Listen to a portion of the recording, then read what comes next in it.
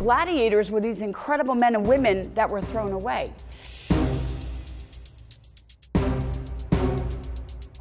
I'm a warrior for God. A lot of you know that, but there are so many unsung heroes.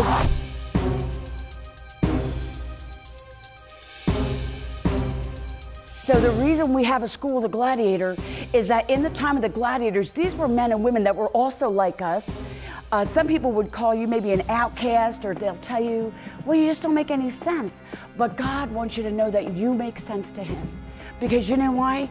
Because before you were born in your mother's womb, God said, I knew you. He knew who you were called to be. And there are times you've had to be forged to have your character made into who you are today. Not only will you be able to war and bring down principality and powers and bring darkness down to its knees, He said, but you will bring light and life back onto the face of the earth. God is needing us right now to grab as many that are in darkness and bring them into the light.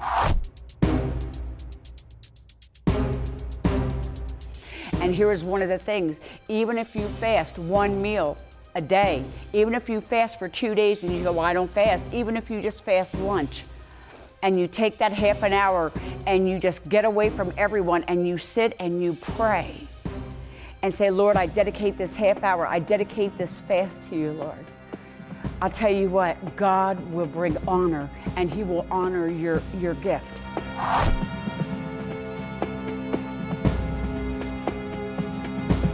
In the next few weeks, I want to be teaching on the 5 levels of the angelic and the 5 levels of demonic and the 16 satanic strongholds. And people were like, see, sometimes we just don't understand that the enemy always parallels or tries to reflect Christ. But in the Old Testament, there are 16 major minor prophets. That's why we have the 16 demonic strongholds. Listen, a stronghold is something that keeps you bound, you can't get free in. But I decree today that the warriors are rising up on the wind and the wings of the eagle of God. And He has taken us up higher than we've ever gone before. You must step into who you are. You're a supernatural being, but most people don't even know what a supernatural being is.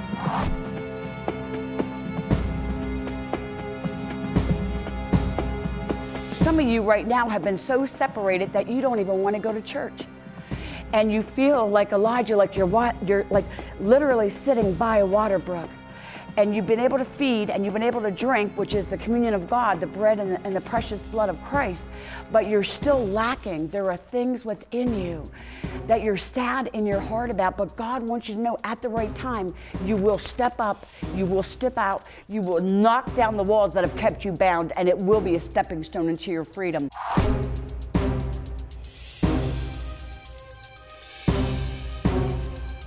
Some of you are just going to be catapulted into your destiny.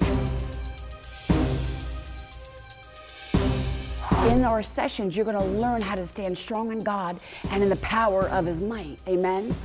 I love Isaiah 7 because he says, if you do not stand firm in your faith, you will not stand at all.